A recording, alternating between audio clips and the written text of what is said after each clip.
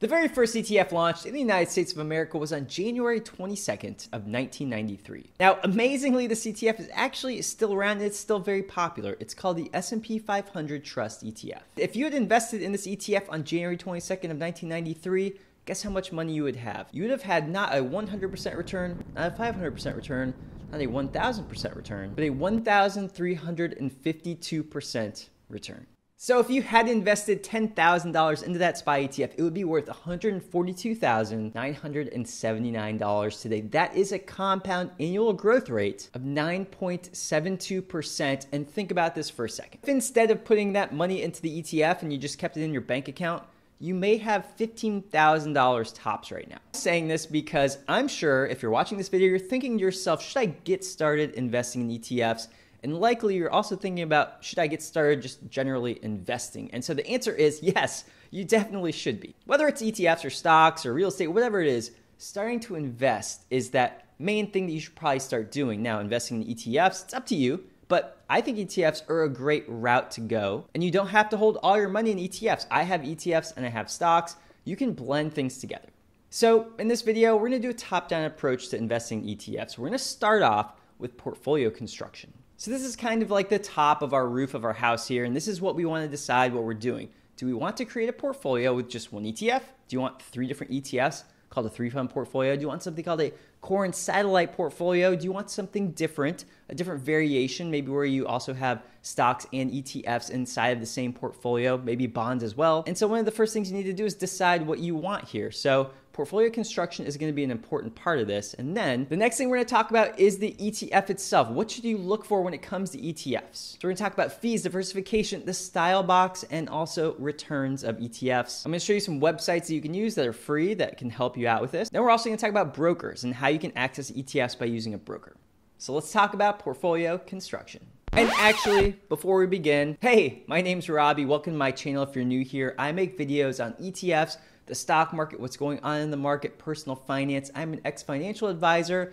And if you like this channel, please hit the subscribe button and like this video if you end up getting some value out of it, and I really do hope you do. Now, in terms of portfolio construction, we're gonna make this easy. So first off, you can have a one ETF portfolio. In this case, you would wanna go with something that's broadly diversified, that has a lot of different stocks inside of it. And VTI is the ticker symbol of that ETF, and it is from Vanguard. You're basically gonna get 4,000 plus stocks inside one ETF. So it's very diversified, and you would basically go ahead and buy this ETF, put money into it however often you want to, and it would track the general direction of the entire stock market of the United States. So we'll talk more about VTI in a little bit, but another one you could possibly do is called VOO. VOO is a very diversified ETF as well. It's not as diversified as VTI is with 4,000 something companies in it, but there's 500 companies inside VOO. It's the largest companies that trade on the stock market, and it tracks something called the S&P 500 index. So that is one way to do a one-fund portfolio. Let's talk about a 3-fund portfolio.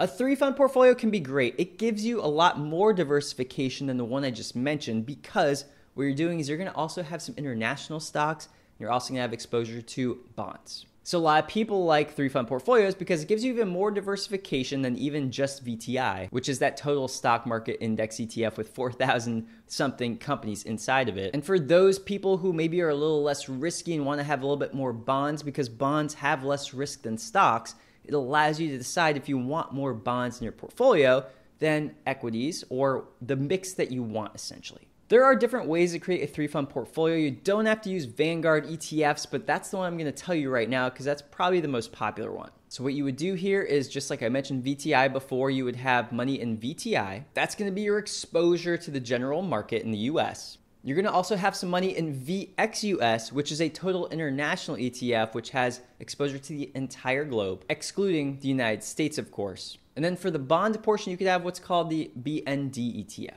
Now, the amount of money that you put into, let's say, VTI versus VXUS versus BND and the way that that portfolio is constructed, well, in order to figure that out, what you're going to want to do is, I think, is a good idea to take a risk tolerance questionnaire. You could find these online and you're going to answer some questions and it's going to tell you how risky you are. Now, I'll try to find one and link it in the description below and hopefully that can help you out. But just as an example, let's say you want an 80-20 portfolio. That means that 80% of your portfolio would be in equities, and then 20% would be in bonds. Now we know that 20% in bonds would only go into BND because that's the only ETF that is a bond ETF in the 3-fund portfolio that I just mentioned. So for the remainder, the other 80% left over of your portfolio, you would usually split it between VTI and VXUS. Now VTI will usually get more of a portion than VXUS. So for example, of the 80%, let's say 65% goes into VTI, and then 15% would go into the VXUS International ETF. Of course, you can personalize this to however you think you want to do it, but that's just an example. Now, another way you can do this and conceptualize this, and I think this is a really great one to understand, is called a core and satellite portfolio. So let's visualize this by using VTI, and let's say you want your core, the core of your core and satellite portfolio to be VTI. So you could be VTI, it could be VOO, whatever it is, it's going to be a broad ETF that has a lot of stocks inside of it. And it's called the core because it's going to be the largest portion of your portfolio. So what happens here? Well, you take that 60%, you hold that always inside that VTI, let's say, and then you add some satellite positions around it. So for example, SCHD is a dividend type ETF. You could put 10% in that. Triple Q, you could put 10% in there. VGT, you could put 10% in there. VYM, you could put 10% in there. And suddenly now you have this core and satellite portfolio. These are just, of course, random examples of different ETFs you could use. I'm not saying to use these, but these are just potential ETFs that someone would use to create a core and satellite portfolio. Now, of course, you can personalize this. You can do what you want. And so the next part of this video should be able to help you kind of figure out which ETFs you might want to use. Let's go ahead and talk fees. Now, in general, ETFs are a lot less expensive to invest in than mutual funds, but some ETFs are a bit more expensive than others. To show you the difference here, let's take a look at the SPY versus VOO ETFs. I'm on a website called etfdb.com right now, and as you can see here, the expense ratio of SPY, which tracks the S&P 500 index, is 0.09%. Now, the expense ratio of VOO, which tracks the exact same index, it does the same exact thing as SPY does, it costs 0.03%. Now, looking at the FINRA Fund Analyzer tool, I can see here how much if I invested $10,000 and I grew it at 5% per year over a 10-year period, how much money would I pay in fees to have SPY versus VOO? Because SPY was more money, it's going to cost me $115 to have money inside SPY. And because VOO is less money and less expensive, it's only $38.61 to have my money there. So in terms of expense ratio, there's no reason, there's no benefit for me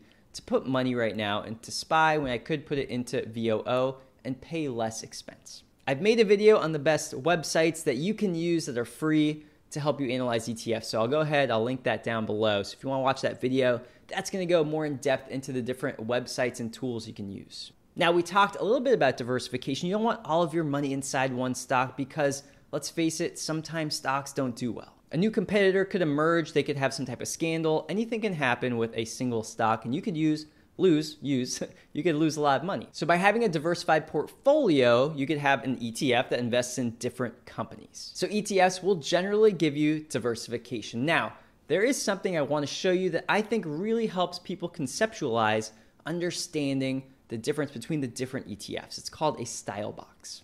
I'm on Morningstar.com right now. I typed in SCHD as the ticker symbol, which is the Schwab US Dividend Equity ETF.